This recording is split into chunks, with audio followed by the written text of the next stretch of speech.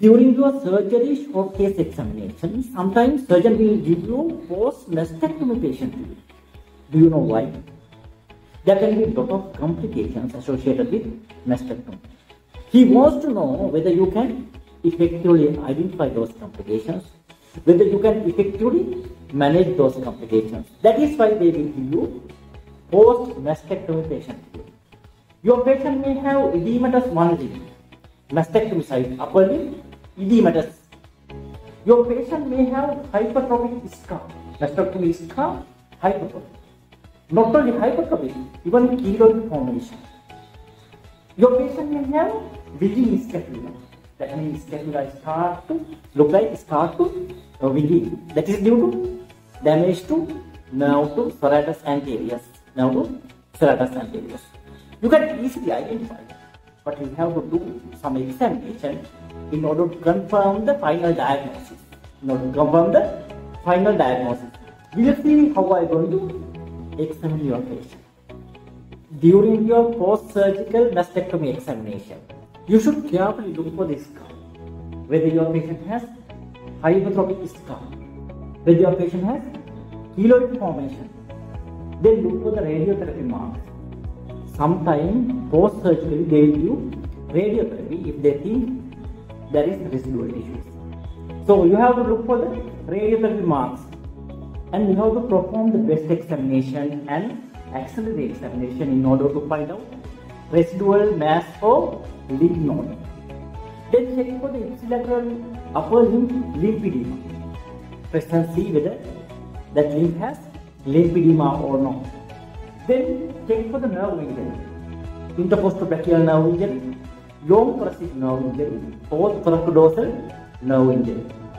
Finally, you have to check whether your patient has distant metastasis. Palpate scalp and see is there any lump. Check whether your patient has jaundice or not. It indicates liver mets. And check whether your patient has verrucous lymph node or not.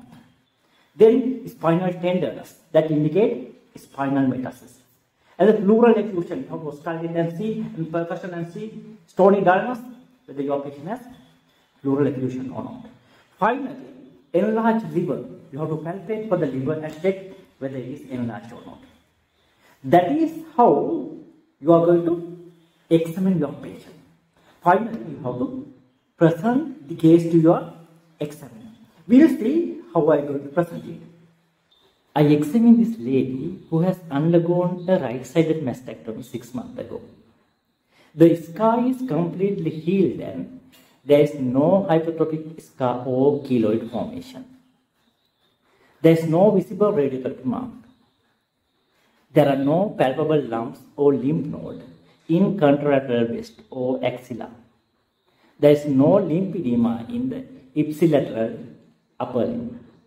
Interpostobrachial nerve, long thoracic nerve, thoracodorsal nerve are clinically intact. There are no clinical features suggestive of distant metastasis.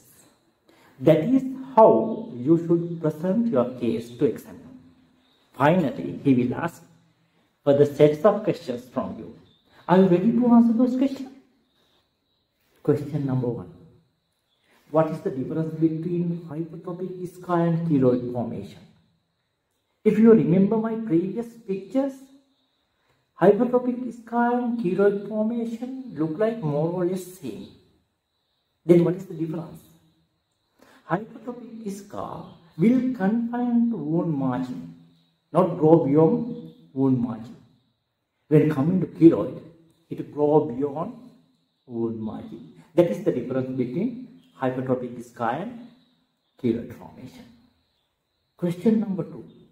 How do you manage lymphedema?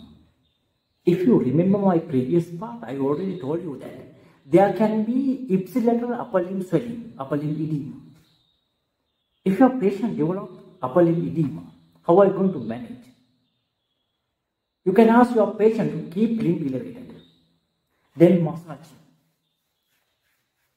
Compression is stopping.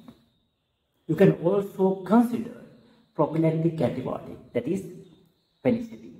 That is how you are going to manage lymphedema. Next question. What are the drugs? They are commonly used for neoadjuvant chemotherapy. If there is a residual tissue or positive lymph node, they will consider neoadjuvant chemotherapy and radiotherapy sometimes. What are the drugs they are going to use commonly? They are commonly use cyclophosphamide, methotrexate, and 5-fluorouracil. Those are the drugs they are commonly used. What are the methods available for breast reconstruction? Following mastectomy, there will be cosmetically unacceptable because one breast present, one breast absent. It is cosmetically unacceptable. Because of that, there are several methods to overcome that. You can consider tissue trap repair, either using latissimus dorsi muscles or rectus abdominis muscles. Sometimes inner thigh muscles or buttock muscles you can use for that. Or you can consider orthoplastic technique, reduction of other breast as well, or fat infiltration, or you can consider silicone prosthesis. Those are the methods available for breast reconstruction. Final question is for you. You have to comment below. What are the complications associated with chemotherapy and radiotherapy? That is all regarding post-mastectomy care. Thank you very much.